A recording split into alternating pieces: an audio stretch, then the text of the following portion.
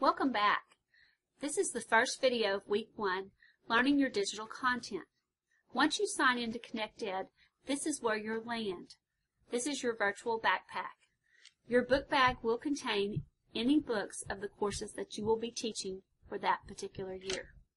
At the very top of the page is a black bar. In this black bar, you can get to features such as an additional help menu, the ConnectEd button that will always take you back here to your book bag, and Profile. Profile is where you can change your password for this particular site.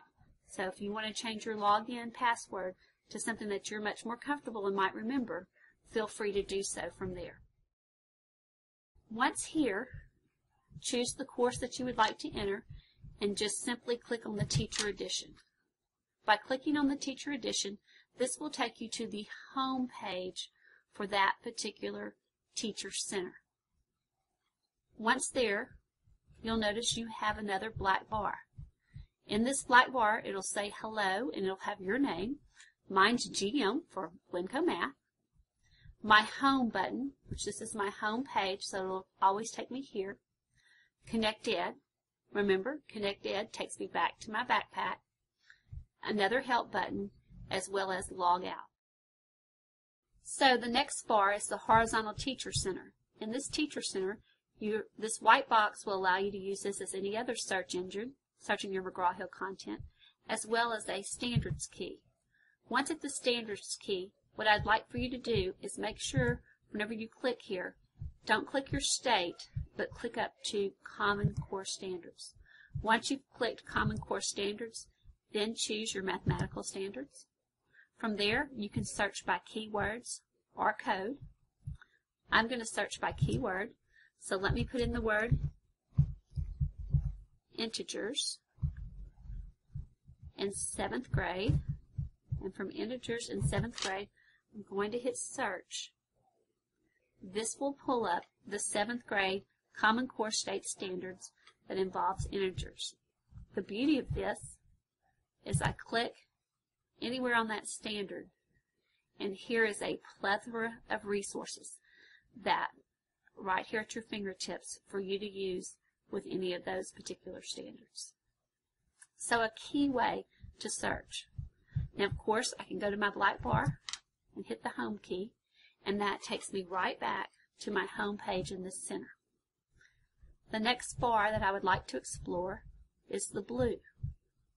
The blue bar is basically your virtual filing cabinet. From here, I can access all my lesson plans, as well as pre-made lesson presentations, or presentations maybe that you have made. Manage and assign. I can manage all my classes and assign resources and homework options to my students from here. Assess key, as well as resources. This is an excellent tab for you to get very quickly to any particular resource at one time. As I continue to scroll through the blue bar, some other popular features include the shared classes and the My Files. Notice as I'm scrolling over any of these icons, it will call out the name. So my calendar, my notebook, my glossary, as well as my ebook.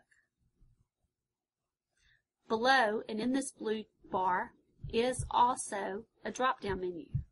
From this drop-down menu, you can choose any chapter. Automatically takes you to the chapter overview. And I want you to notice this resource icon tray over here. I use my yellow button and I can scroll through any of the resources.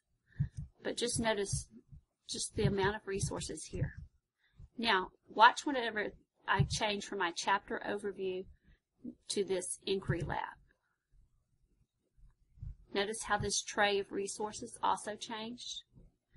Keep in mind that the resources available are at point of use. So every time you use this drop-down menu from the chapter to a particular lesson, inquiry lab, mid-chapter check, your tray of icons will also change. From here, you also notice these two other windows. One includes your schedule and a second one for messaging. This concludes the first video on learning your digital resources. Thank you.